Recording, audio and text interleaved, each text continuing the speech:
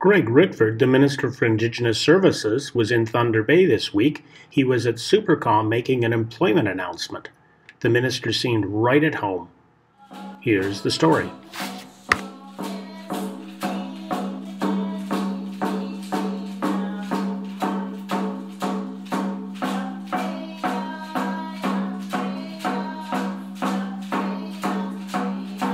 Thanks everyone for having me here today. I sure miss Chief Collins. We're both avid Toronto Maple Leafs fans, so perhaps he's hiding somewhere with the same level of skepticism that I have. I do understand he is more famously in the southern part of the territory today, we miss him, but we understand through his leadership, his commitment to this great team at Supercomm, support of the council, industries and municipalities, including Greenstone, my good friend Mark, right here today, is a testament to what we understand that we're building, what we're building here, and why it's important. Before I get into those details, though, I just want to share with you folks that I had a special feeling the day that I was invited out. It was this beautiful sunny day atop the lake, and we put shovels in the ground on the east-west tie. It's a particularly proud moment for all of us, me in particular. So I could express my opinion to the Ontario Energy Board about what I felt we needed to do to get this project off the ground, and that's putting it really politely. But to convey in real terms my commitment to the building of what I believe will be a transformative energy corridor that will feed and supply what I believe will become an epicenter of activity that the East-West High will fit into as an important chapter of the development of northwestern Ontario and central northern Ontario, and its importance on a lot of obvious levels. And perhaps most importantly, to live up to that feeling that I had, that there was more work to be done. That it wasn't sufficient enough to just break ground with people who had done a whole bunch of important work and spent too much time in the limelight about the important decision we made to get this project moving.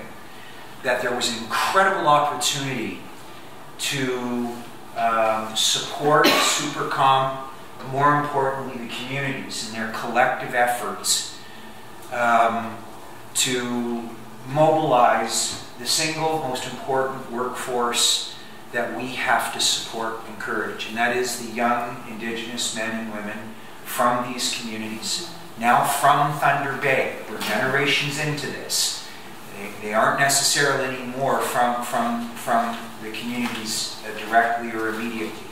They're an important part of our city and our towns across this region, and they deserve a fair shot at good employment, to supply the resources for their family and to build their communities. Today's been, to that end, an important day for our government. We started out with a research grant to Lakehead University for submolecular fundamental science research at Lakehead University. An important investment to continue to attract people from around the world to our flagship university for northern, but particularly northwestern Ontario.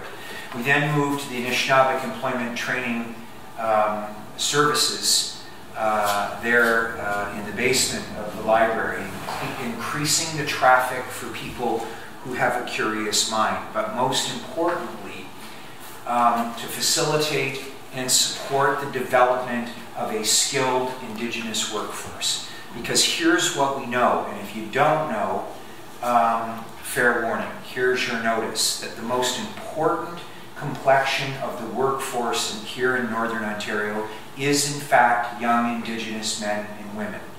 there holds the greatest and single biggest opportunity to mobilize, frankly, a group of people who we will absolutely require to build some of the legacy infrastructure like the East-West tie and some other pieces that I hope within the next couple of weeks to be announcing that will transform this part of Ontario. Simply put, we wouldn't be able to do it without that workforce. And so today's announcement on the trajectory that we've been in is supporting an industry-specific opportunity.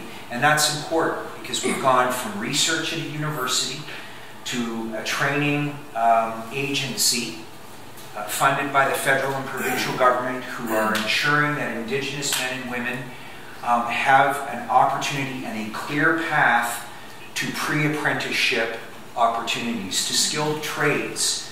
The people who, as my dad famously says, do the real work. The ones that are out there in 35 below fixing those hydro lines or building those towers. The folks that are building those buildings. Today we saw an incredible opportunity to invite young people in and make, as Matt said, a red seal carpenter, an Indigenous guy from one of the communities.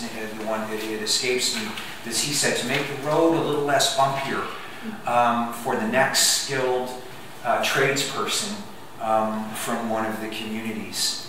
And from my perspective, having lived and worked in isolated and remote First Nations communities, mostly here in northwestern Ontario, to reconcile, important word, men and women who had been working for 10 and 20 years, building schools, building hydro lines, building houses, plumbing, electricity, but who'd never been recognized formally for the decades of experience that they had.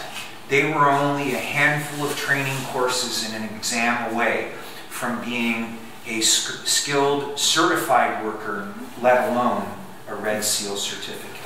So here we are today in the community of Fort William at an industry who is committed to ensuring that Indigenous workforce, and principally from the communities, as the screen is showing us here in a series of important slides, what the opportunity has shown so far.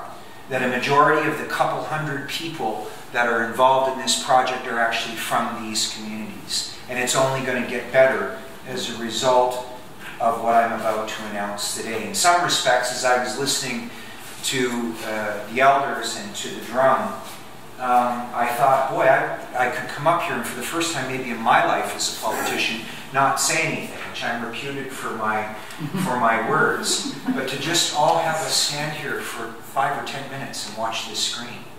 Watch one young person after another from these communities and others at 22, 24, 30 and beyond successfully complete important training and have a job, a skilled job.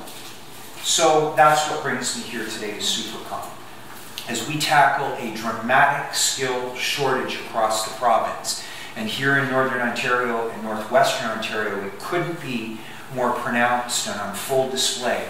But did you know even the forestry sector out here, as difficult as things are right now, there are still opportunities, but they're all for skilled and Red Seal workers. And we need to fill that gap, and that gap needs to be filled with Indigenous men and women.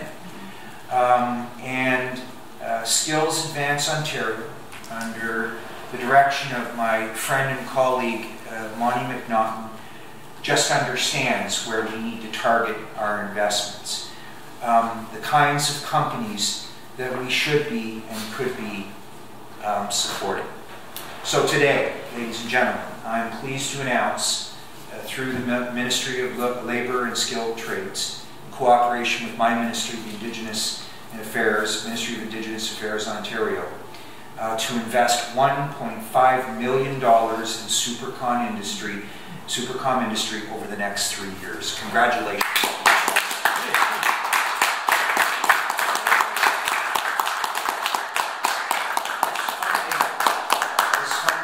disciplined. It has no loose ends. It's taken a little bit of time for us to put together because we wanted it to be targeted. We wanted to ensure that people with names would complete this training and work at this company in the future. And to that end, this funding will support Supercomm's 172 employees to get the training and upskilling that they need to help get this transmission line up and running. New and current workers will be getting trained in heavy equipment operation, mechanical harvesting, AZ truck driving, tower assembly, construction, and more. As I said before, the people who do the real work. Not only will this training build the workforce to construct the East-West tie, these new skilled workers will help combat and address our skilled trade shortage. It will arm a new generation of Indigenous skilled workers to a number of projects because they all come to an end. The question is what's after and how prepared are you to receive that opportunity. Effectively providing the opportunity for lifelong employable skills for their families and for their communities. This is exactly, ladies and gentlemen, the kind of partnership and training we need in Ontario. We need here in Northern Ontario and in particular Northwestern Ontario. And I want to thank Supercomm and all the First Nation communities and businesses who are making this project happen.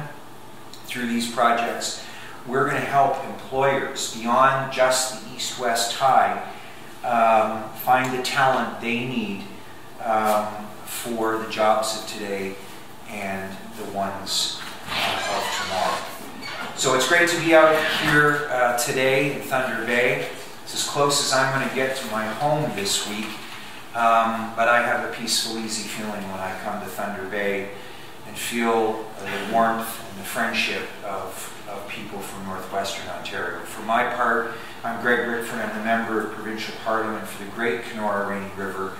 It's a privilege and an honor to serve my constituents, but as a friend of Supercomm and the communities that have rallied behind this by consensus, to serve you too. Thank you for this opportunity.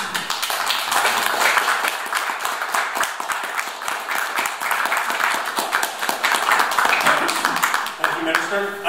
We have Chris Serban coming up to say a few words, and then we're going to close it off with our video, and refreshments will be made available. Thank you, Rob. I'm deeply honored to welcome Honorable Greg Rickford, Minister of Energy, Northern Development, Mines and Indigenous Affairs, into our office here. I am also thrilled to have representatives from the Ministry of Labour, Trade and the Skills Development, Craig McIntosh and Lucy Lahu. Thank you for being with us here. I'm also happy to see in the audience representatives from Nextbridge and also Supercomm board members. Thank you all for being here with us at this announcement and celebration. We wouldn't be here without the help of our partners, Nextbridge and Valor and other local partners, the local government and the federal government. We are really grateful for the support that we get, and also grateful to our leadership, the 6 chiefs of our 6 First Nations, making it happen. If there is a will, there is a way, and it's happening, and we are so proud of our achievements and what we did so far, and looking forward to the future in continuing on this path. The recent agreement with Steel Advanced Ontario, it's a great achievement and the continuation of similar training programs that we had in the past. Now that the project is active, we have a real opportunity to see the students after graduating getting immediately into the workforce. And I'm happy to announce everyone that part of this agreement was having 10, we ended up with 12 students completing the program for tower assembly. All of them, they finished and they are now at work. So I was hoping to have them here and share their story with us, but they are just working.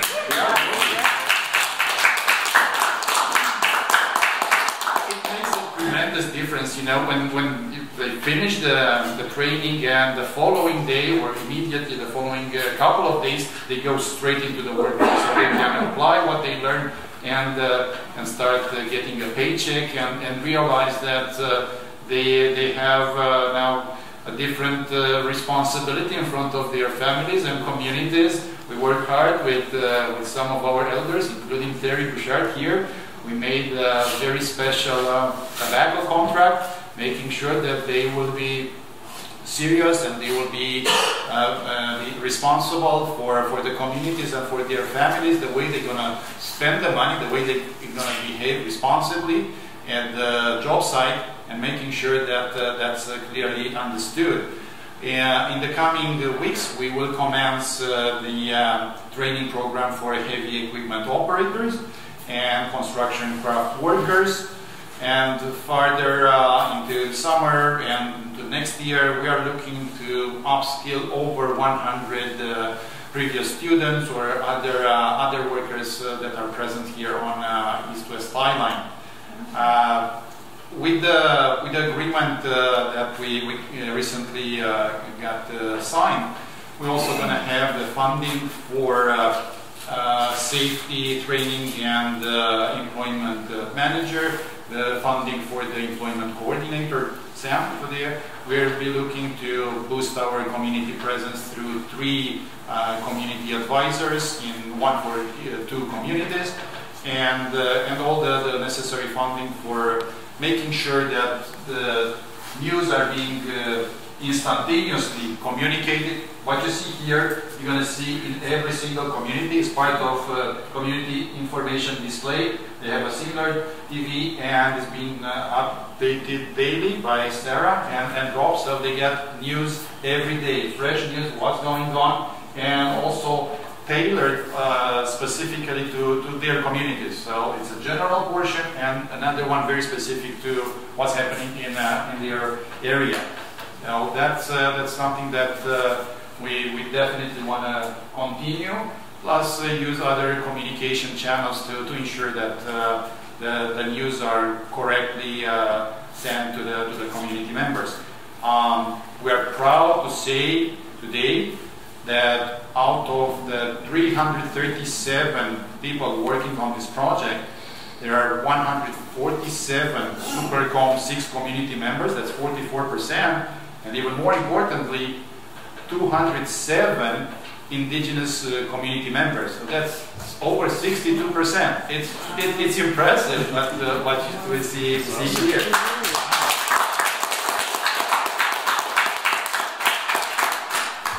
You had a chance to look on these profiles and the recent graduates and where they are and how they feel and what they say in their own words.